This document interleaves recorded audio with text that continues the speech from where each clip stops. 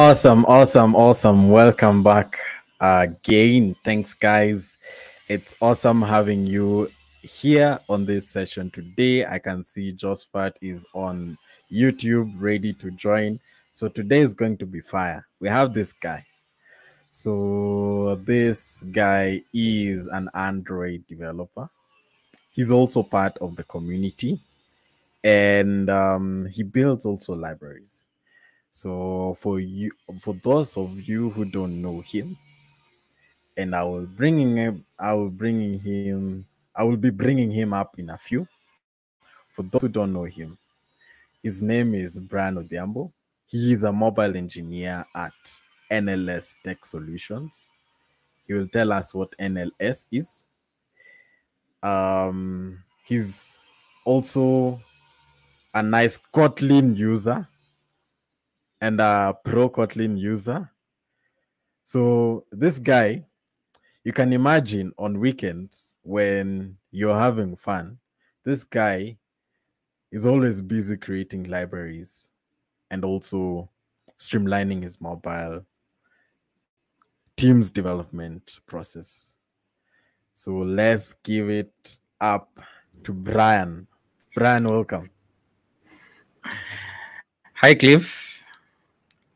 Hi, Brian. How are you doing? I'm doing fine. Thank you for that over-exaggerated introduction. Are you happy today? I am very, very happy. I hope you are. It's nice you mentioned Kotlin. Yes. Awesome. So I've done my introduction. Yes. Who is Brian? Do your introduction. Brian is just a mobile engineer at NLS Tech Solutions. I refer to myself as the dishwasher. Where I am, I make sure the dishes are clean, very, very clean. NLS is like a company that offers software solutions to other companies, and most of them are financial based. So as the part of the mobile development team, what we do is create mobile apps for SACCOs, microfinances, and banks. That is what we do on a daily basis. Awesome. That's really interesting to hear. So who is Brian? And let me ask first. I know your name is Mambo Brian. So tell us, where did Mambo come from? Interesting. Nice question. So Mambo came from some of my friends. So for those of my friends, they know I'm a very social person, and I do interact with them a lot. I'm always hyper energized. So one of my friends started calling me Mambo, and I remember being asked asking him what does Mambo stand for? And I was like, it's because he has a lot of things. Kuna mambo mengi in Swahili. So Mambo stuck. After that, it was just, Mambo this. So I got used to the name, and people started calling me Mambo Brian. So people were used to Mambo, and they just got used to Mambo Brian. Yes, true. Awesome. So again, welcome to this Tech Talks. I'm honored enough to have a senior like you join my Tech Talks. I am honored. I am honored for you to host me. Very. So we'll just have a few questions, and also from YouTube where people will ask questions, and this talks are basically aimed at beginners, those people who are starting out in Android development, building their career, and we'll be bringing in new people, industry experts. There are so many people lined up to join in. So yeah, I'll start with one question. What inspired you to become an Android developer, and how did you get started in the field? What inspired me is UI. I really like UI. I really like how the user interacts with maybe a software through the UI and user interface and the user experience. Like that has been one of my major motivating factors. And this has been long standing. Even I think when I was in primary, my neighbor was an architect, and he used to use this software called ACAT. And I just normally used to go there and just play with it, just create houses for no apparent reason, because I found it very nice and very interesting, and I got to be good at it at some point. I got started in Android specifically when I was having a conversation with my friend. Back then I was just a driver. Long story. My friend was just telling me, by the way, you can be a very good developer. I was like, what is a developer? Like, who is a developer? He forwarded me some links and told me, just look at it, check it out, and you'll tell me like what you think.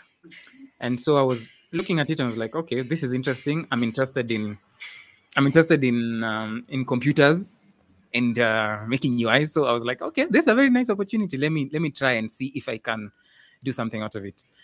But I went straightly to Udacity at that time and was picking just like the free courses, the Android basic free courses. And I was so happy, like, hey, I was learning. Remember that time I sold my phone to get a machine so that I can just learn being what a developer is. After like I think after like 2-3 weeks, I'm fortunate enough, 2-3 weeks, there was ALC going on, the Andela Learning Community, and there was a scholarship for people to learn with Udacity, and I jumped on the bandwagon and started learning. Till now, I am continuously learning. I would say that I'm continuously learning till now. Awesome. So right now you're continuously learning. Yeah. And question I can share with you is, so what are some of the tips or best practices for those who are just starting out as Android developers? Nice. So tips and best practices. Best practices, by the way, is very subjective, and you know that. Best practices is very subjective, based on people. But what I'd say is, like, I would not want anyone to learn Android the way I did.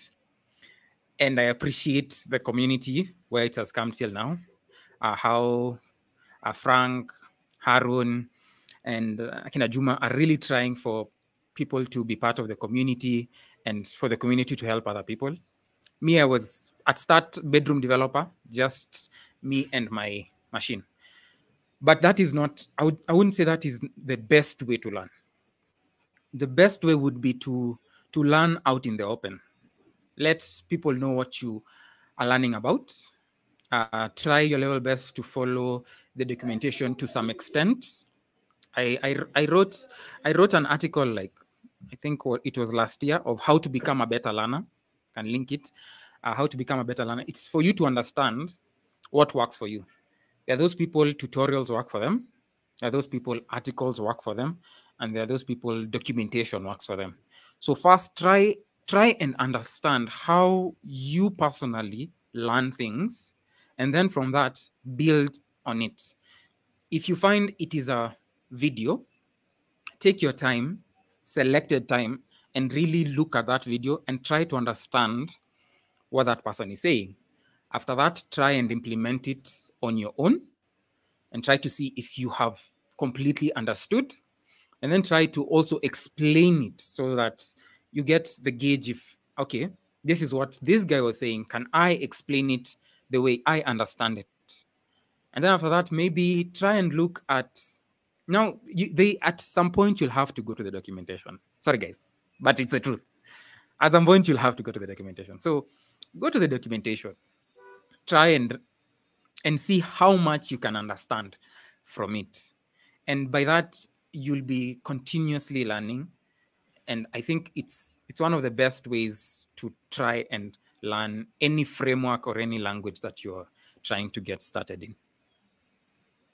Awesome. So you've stressed about documentation.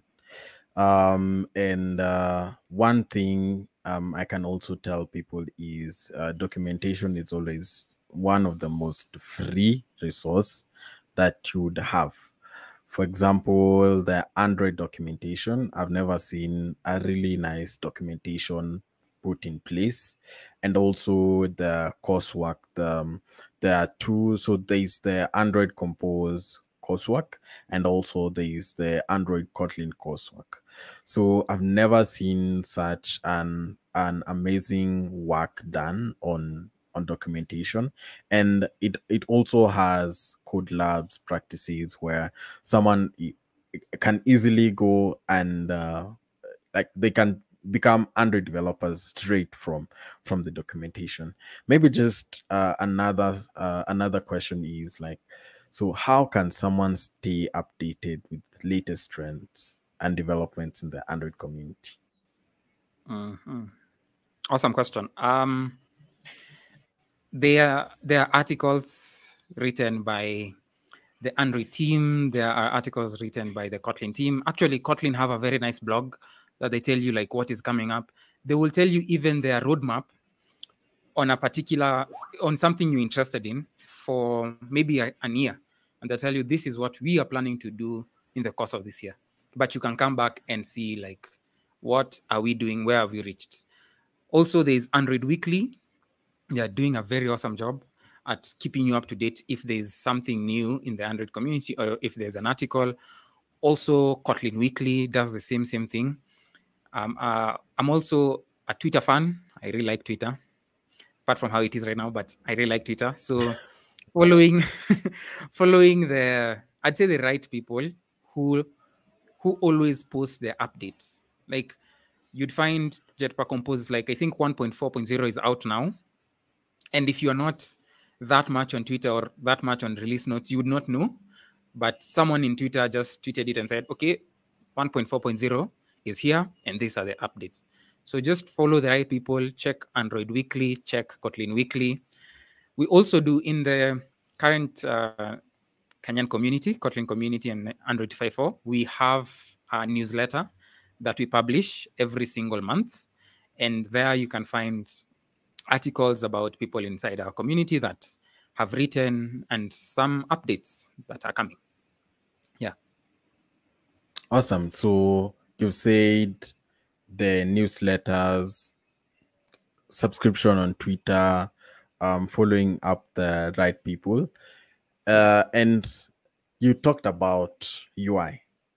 So Yes. I have a task for you. Yes.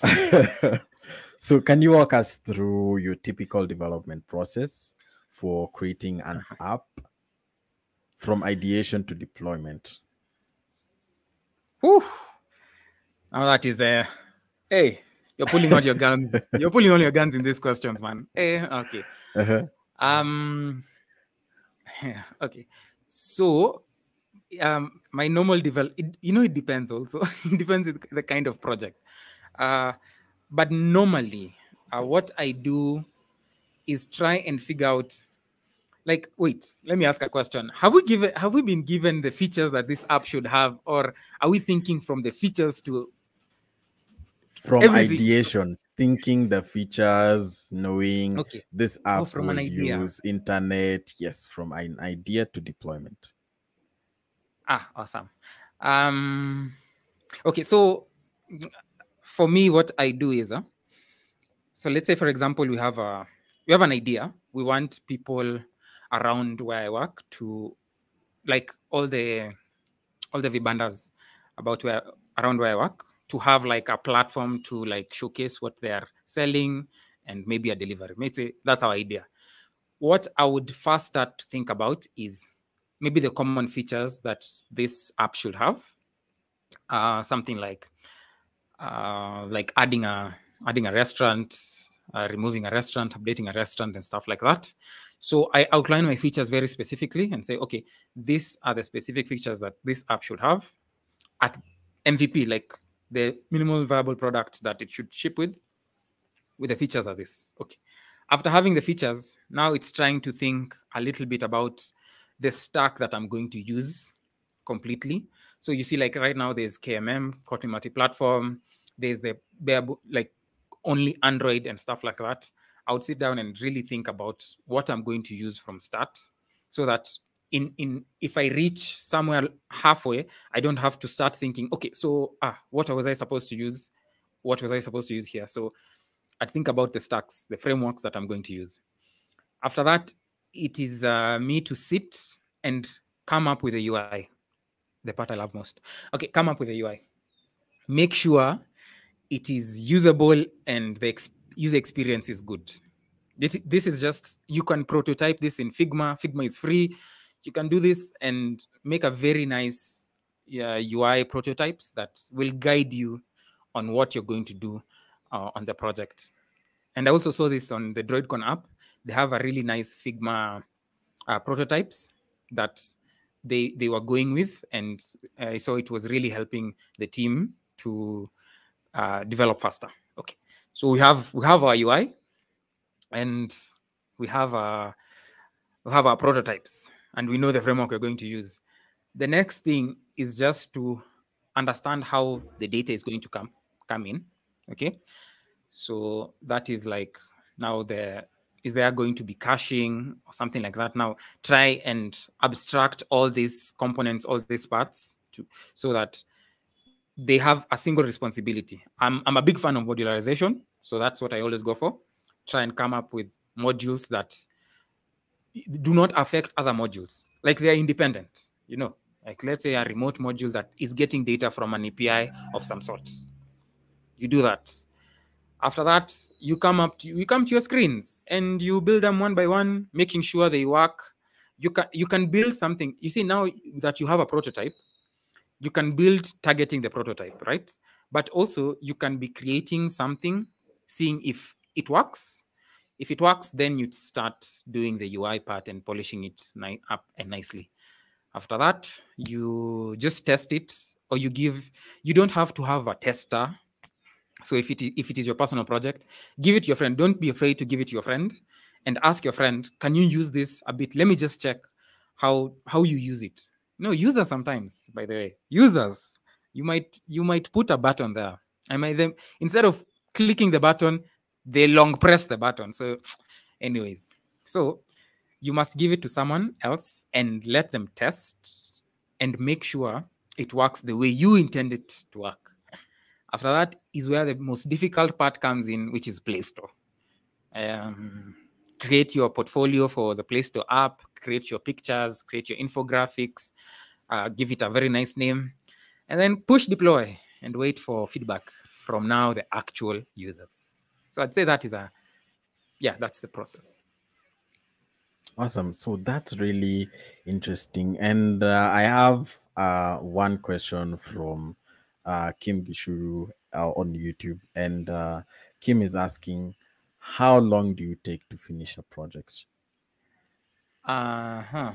Okay, Kim, that is a nice question. But I don't want to say it depends too much in this in this part, but it also depends. We finished a project. Jemo, we finished a project in 1 month. Yeah, we finished a project with an intern in 1 month, and we did everything.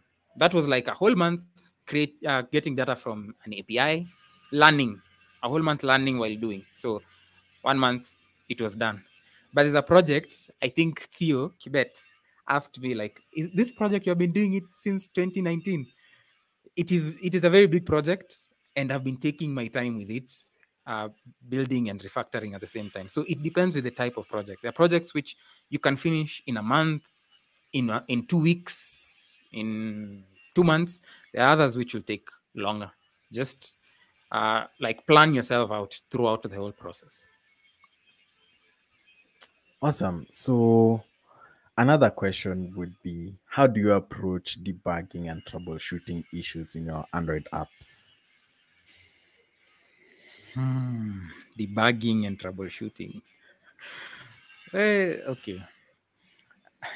I like the new. I'd say I like the new Android Studio, what is it called? Logcat. It is very nice. Looks very good. I know people who like the old one, but I like this new one because it looks better and you can like filter multiple packages. So I would say debugging it doesn't depend. Debugging, you need to know what you're testing or trying to figure out. Okay. If it is, let's say you're debugging, let's say this week we were trying to debug a network request, right? We we send a request and the response comes back, but we don't know if it is successful or not. So what is the first thing to do? The first thing is to go to your client and add a logging capability to it, so that when the response comes, it will log it on the logcat, and you can see, okay, the response comes. The problem might be on the serialization or deserialization. You go to the next problem, right? You start from the root source of where you might feel like there's a problem, coming back to now maybe the UI component or something like that. Awesome. You mentioned about client. So we have beginner people watching the stream today. So kindly explain to them what is client. What is a client? Okay, so um let's say you've built a backend, or maybe let's say someone has built a backend, right? And there's an API, and you need to connect to that API. There are libraries. I'm being told to use an example for restaurants and hotel. I love reusing that example. Yes. There's a okay. So let me use the example for a restaurant. So imagine you are going to a restaurant, a food truck, which has a what is it called? Which has food, right? And maybe they have shelves back there and they have stuff. And maybe there's a waiter there and there's a chef. So what you do is you go to the counter and ask the chef, okay, can you give me the menu? And the waiter gives you the menu. After giving you the menu, you tell the waiter, yo, I need maybe this kind of food. The waiter goes and tells the chef cooks it, gives it to the waiter brings it to you, right? Very simple thing that we do normally. Now think of the waiter as your API. He's like the middleman. He's like taking your request, going with it to the chef, telling the chef, here's the request that I'm being asked. The chef gets everything from the shelves, makes it, gives it to the waiter. The waiter gives you a response in terms of food and tells you, okay, here it is. Please eat it. Here it is. So you become the client to this specific backend, right? You become a client. Now, a client can be anything. Can be web. Can be the terminal when you use curl to like ping a request or ping a server, and it can be your Android app, right? Your Android app can get data from a server somewhere. So inside your app, there are libraries that you can use to get to make it easier and simpler for you to send requests and get responses.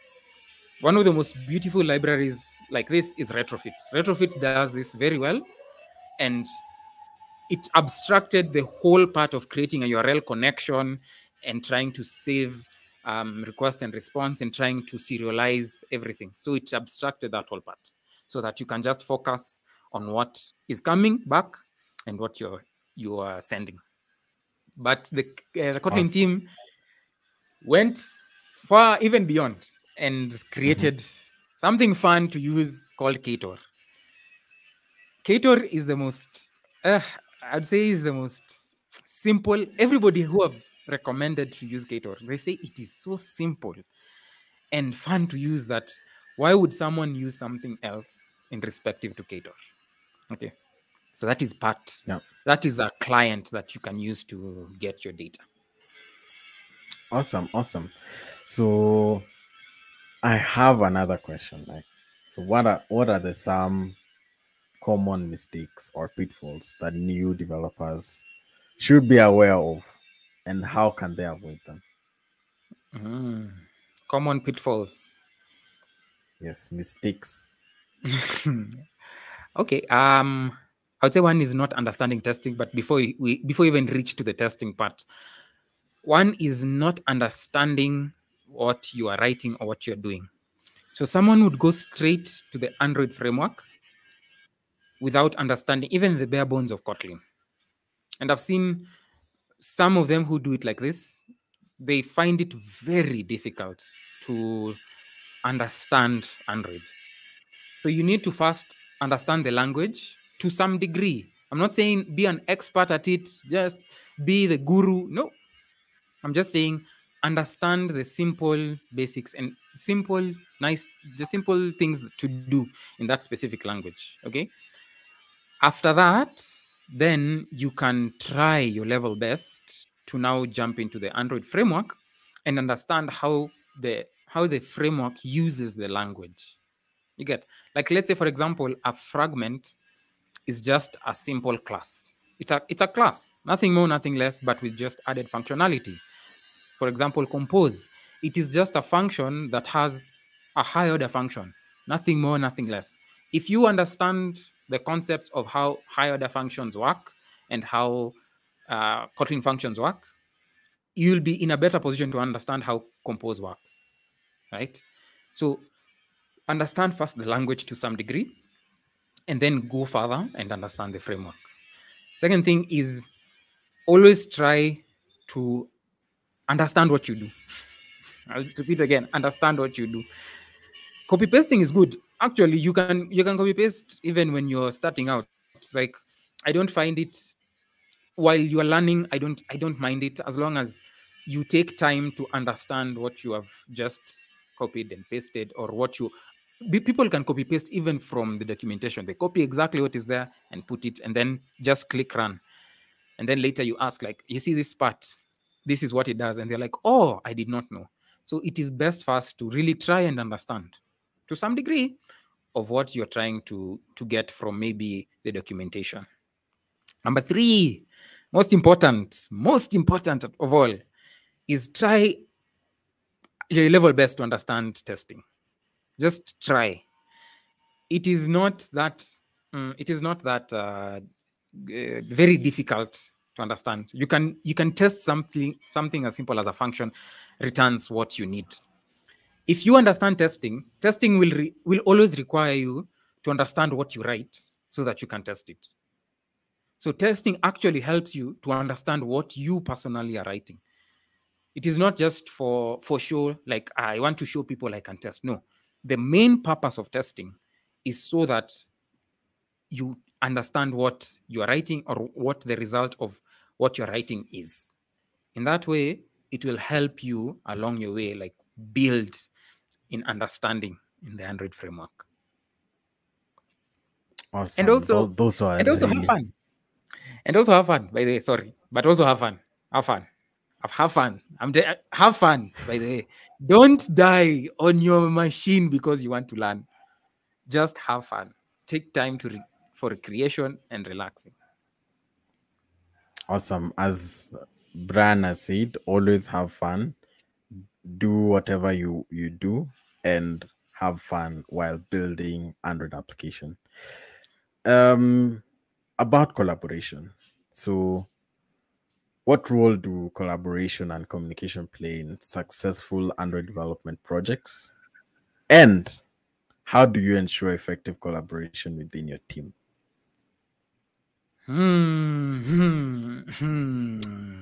Beautiful questions.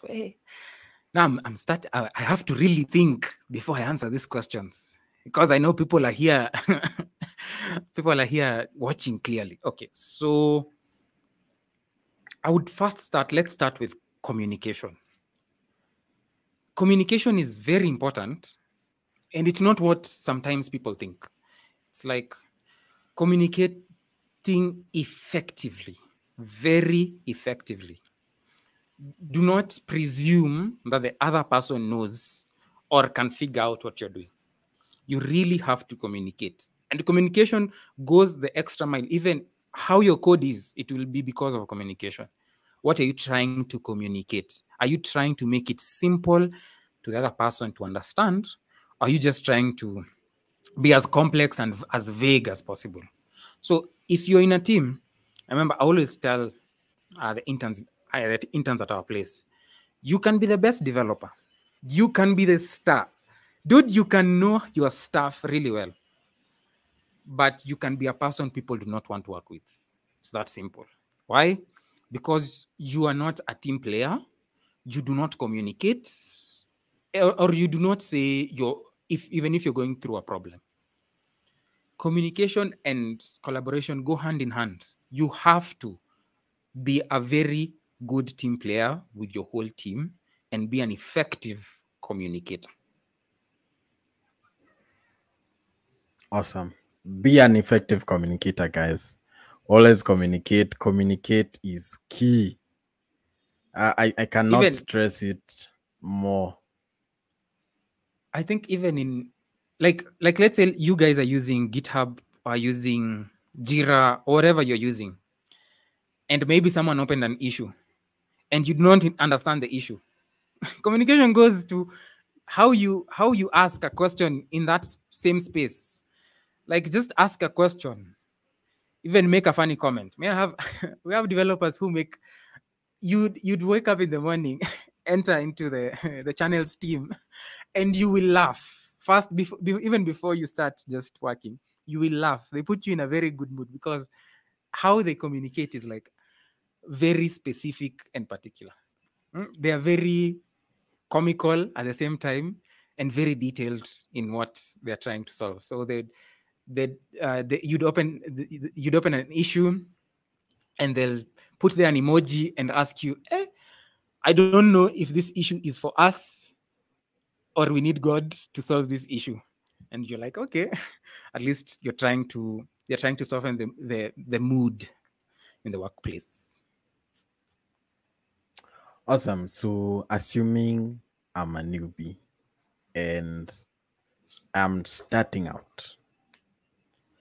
So what are the most important skills and knowledge that I should focus on acquiring? Okay. Number one, I would say is communication. As you have put, the number one skill is communication. I understand we are very introverted people, but just try. You never know. Just try. Number two, for an Android developer, I would say is Kotlin. Know the language, know it, and love it. Number three is Git. Git is very important for you, even in your personal development cycle, like development progress. Git is very important. Not GitHub, but Git itself, version control. So for Android specifically, just know the UI framework, and to be very strategical in that, know the UI framework that they are using, understand it, know how to get data from maybe a remote source, know how to get data from a local source, know the types, or how to store data from a local source. There's maybe room, there's data store, and what have you. Just know them. Know how to separate your code. Don't write everything in one place. Just know how to separate. You don't have to be extremely professional. You're starting out. People understand, by the way. We do understand. So just know how to abstract just a little bit. It's this, don't put a function and then another function. Just try to make this function do this function does that, and continue. And with that, the last thing is know how to learn. As we mentioned earlier, know how to learn, because you are in for a long learning period. It will be fun for you if you start out right, and it will be the worst thing for you if you don't start out right. So just know how to learn, take your time, and don't rush it. Awesome. Take your time, don't rush it. And I won't stress it again, communication. So those are really, really interesting points. And let me just head over to YouTube. So The YouTube chats are buzzing, and I also have one question Yes. here. So, do you prefer test-driven development or dev first, test later? And what are these terms? Um. Brian, asking very, very interesting questions. So test-driven development is where you write your test first before writing any code whatsoever. Write your test first, run the test. It fails, write the least amount of code required to make that test pass. After that, run the test again. If it does not pass, try to write a little amount of code to make that test pass. After that, refactor. So that is test-driven development, where you write your test first, and then you run, make sure there's nothing in between, and then you finally you write your code. Yeah. This other part is you write your logic, and then you write your test to test if that logic is true. And then after that is where now you just continue with that cycle. You write your code, you write your test, you go back, write your code, write your test. Okay. Now in Android, I would say it does not support test-driven development as much as it should to that degree. To the degree where you write your test first. You cannot write a test to test a database in Android if you have not created that database in the first place, that class and everything. You get? So you have to write it first and then test, making sure they return what they're supposed to return. So in Android, it is very difficult to write a test first before writing any code that should test. But you can actually do it if you know, in your head 100%. Sometimes if you know in your head 100%, this is what is required, you can actually write your test first. But it will give you errors telling you this class is not available, or this or that is not available. So after that, you go and write your logic, and then you run your test again and check if it is successful or not. But having that said, always, and I mentioned, if you are trying to create something at scale, always enjoy and love writing tests. Always enjoy and love writing tests. I'll give you an example. We were creating a library which has a very specific functionality, right? Now, I personally let's say I am not part of that team that is creating that library. And then like 6 months later, I'm told, come to this team, create this library, okay? And then I go and tweak some little things. How will I know I have not affected every other use case? Should I start manually testing on a device on different use case? Okay, let me check with this, let me check with that, you see, that is not something scalable. That time that you are using, you might find it more reasonable to use it in somewhere else. The best alternative is, I am from this team, I'm told to come to this team and write libraries. What I would do is, I would just come to that team, and the first main thing I would do is run all the tests. Make sure all tests pass. That has solved 90% of my problems. Next thing, I add my added functionality. After that, I run the test to make sure that I have not affected all the other functionalities that were there prior to this one that I have added, right? If they are successful, you're going the right way. You're doing the right thing. If they're not, okay, you're in for a long ride. You're in for a long ride. So what you do is, you try to go back to where it was, run your test again, make sure they pass. Okay, add functionality slowly until you get to what you want to do while testing. While running your test, you add a functionality, you run your test, you run your test. Now you have reached a part where you have added your functionality and all the previous tests pass. So for you to help the next developer who's coming to that same project, remember, he might not be part of that project at that time. He's coming then write a test to test your functionality and add it to that library. And then publish it like that. Now, when the next person comes, all they have to do is run the test. You see? So if you are creating something to scale, please write tests. It is very important for you to write tests. Awesome. Another question. What methodology do you employ in your projects? What methodology? I don't understand. Can you methodology, but meaning?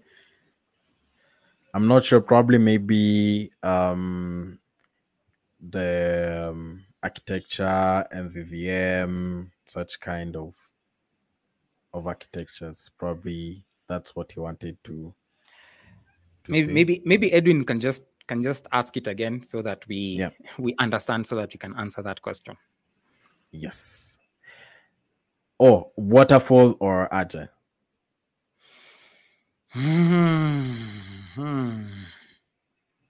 Depends with your team and depends with your features or your what you are. Hey, you know, I know people who do stand-ups every day. By the way, I know people who do stand-ups every day. You get? I'm not against it, though. I'm not against it. It is just that if you're doing a stand-up today, right? And let's say I was setting up Gradle, Android developers, you know this. Don't you know this? Let's say we're doing a stand-up today, and I was setting up Gradle.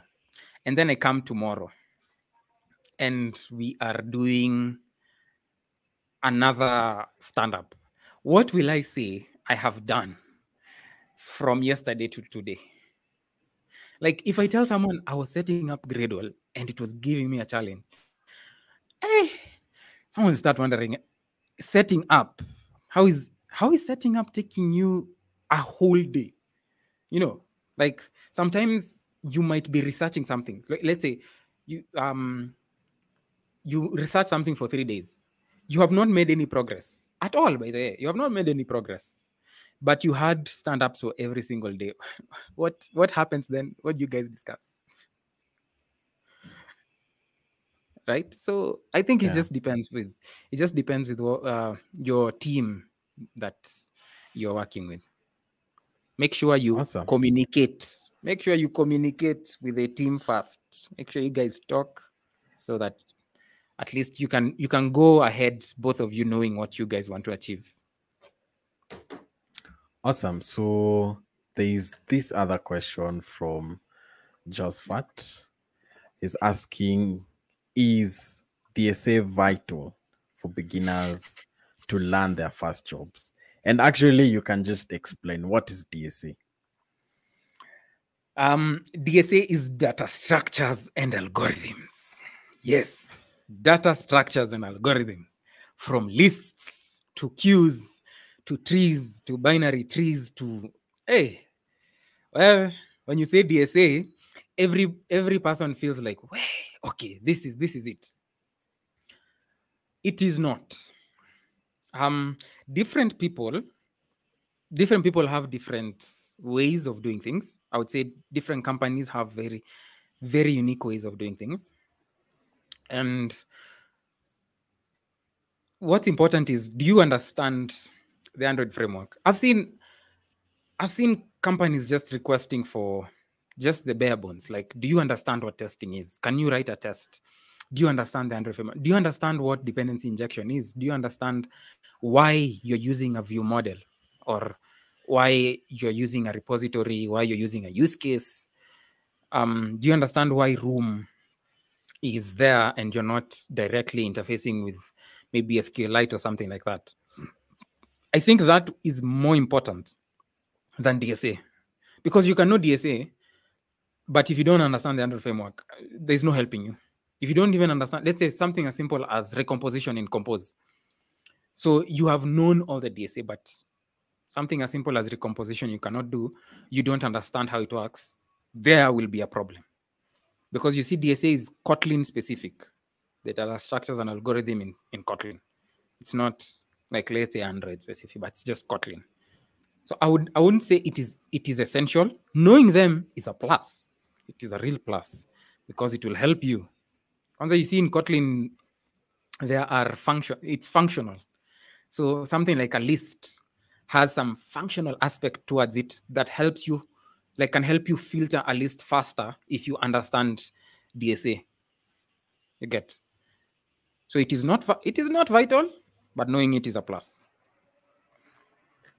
Awesome. As we close, any books, resources you'd recommend for Kotlin Android developers? So for Kotlin, there is Kotlin in Action. Oh, it's a nice book, by the way. Very nice book. Try out Kotlin in Action. It is targeted for beginners. You can start anywhere or any concept you just don't understand. Flip the book, go to that page, and continue on. If you want a little bit more, I think there is Advanced Kotlin Topics. There's a book called Advanced Kotlin Topics, which you can look at. For Android, I would say, how is it called nowadays? Code documentation. It's called Codeco. Yes, Codeco. Codeco has very nice resources. And they make it so simple for you to learn and understand. So if you're a beginner, you can start it out. For books for Android, I think Getting Started with Android is one awesome book that you can also look at. Awesome. That has been amazing. I think if you're planning to become an Android developer, the resources and the tips that Mambo Brian has shared are well versed enough. And also he shared about DroidCon. So maybe you can give a short intro on what DroidCon is and also the Android 254 community. Okay, so the Android 254 community is a community for Android developers in Kenya, for the Android 254 community. I like the way that Android 254 has started inspiring other communities coming up. So if you feel like maybe Android 254 is not your cup of tea, there are other Android developer communities that you can work with. But I would say Android 254 is like the main Android developer community in Kenya. There's Droidettes, that is ladies trying to get ladies into Android development. There's DroidCon Pwani, if you are on that side of the country. I think those are it. I don't know any other. And Kotlin Kenya now is more of now the Kotlin community for Kenya. Okay, so that Android 5.4 is the Android part. Kotlin Kenya is now the Kotlin part. You can feel free to reach out to any organizer, ask them questions, ask them like even if you have a session or if you want to give a talk. By the way, call for speakers is open. So you can just submit your talk. Now, DroidCon is an international Android developer community.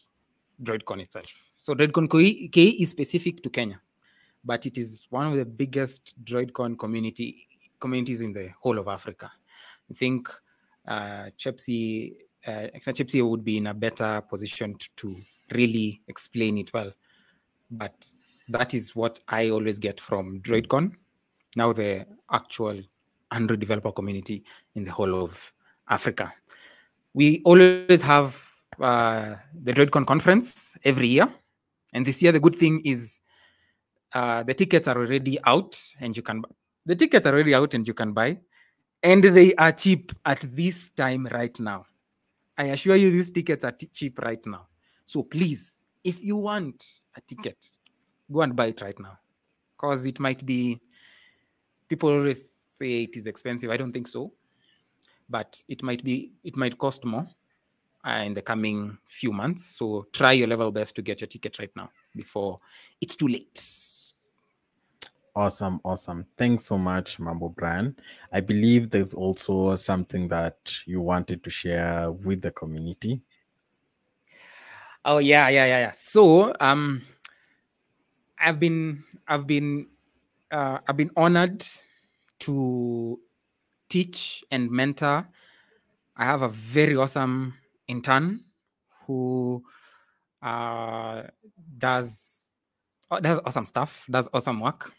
And as during this year, as I was trying to really contribute back to the community, I set out to create something that would really help anybody starting or just trying to advance in Kotlin, in the Kotlin language specifically. So if you have your browsers, or Cliff can just, I think Cliff will paste the link I'm about to share in, I am not sure. Is it Cliffy? Are you going to share it? I don't know where you're going to share it though. I want to share a link with Cliff so that he can share it with you. Mm-hmm.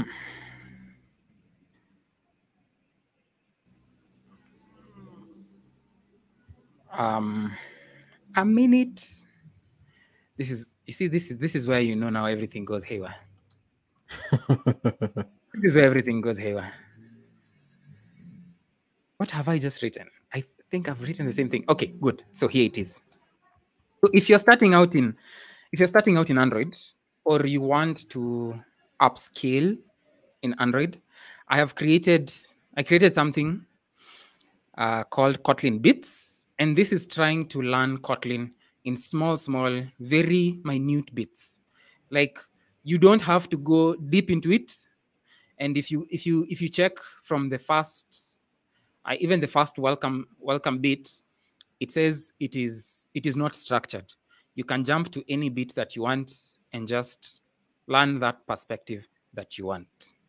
So if you feel like you want to upscale in Kotlin, also feedback is very highly recommended. We would really like for you to give us feedback so that we can try and customize it so that you guys can use it and enjoy it.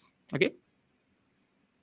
Awesome. So I have shared the details there.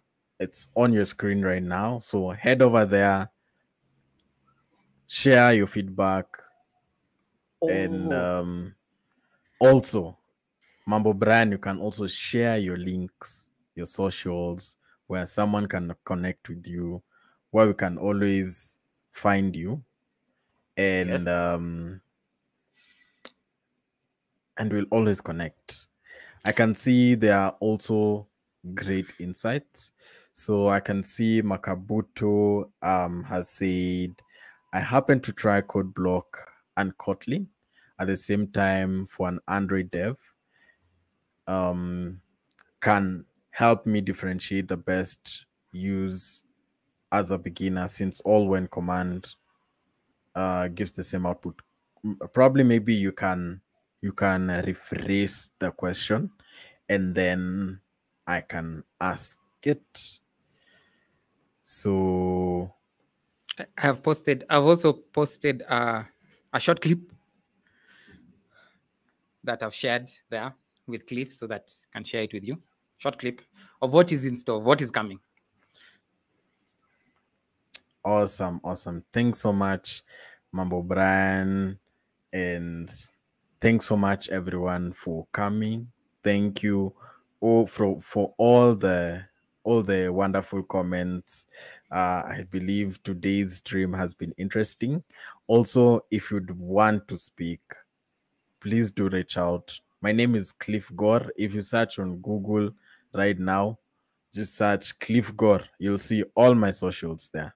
You can always reach me on Twitter, Cliff Gore _. You can reach on LinkedIn, Cliff Gore, send a connection and tell me I want to speak. And I would always create a session for you. Thanks so much, Mambo Brian, for coming in today. As usual, the sessions do happen twice bi-weekly. So we would always do them bi-weekly. But since due to a few changes, we would have another one next week. So stay put, because we have a wonderful person who will be joining us. You can also check Brian's portfolio, and you can follow him there. And yeah, awesome. Thanks so much, Brian. Thanks so much, everyone, for coming. As usual, these sessions, they are here to help you gain insights as Android developers, as people from the TVET ACAT, from the TVET Google ACAT program. So for those who don't know about the TVET Google ACAT program, so this is a program that is facilitated by me, of course, and a few individuals, a few amazing individuals who are training, I can say, tutors, people who teach in those TVET institutions, and also students, which are trainers who are training to become teachers in those institutions. So they're being trained as Android developers. It was commissioned by the late Professor Magoha last year, and it's ongoing. So if you're from any TVET institution, welcome. And even if you do want to speak as well, you're more than welcome to join in this session. And as usual, I'm your host, Cliff Gore. Bye for now, and see you next week. Bye, everyone.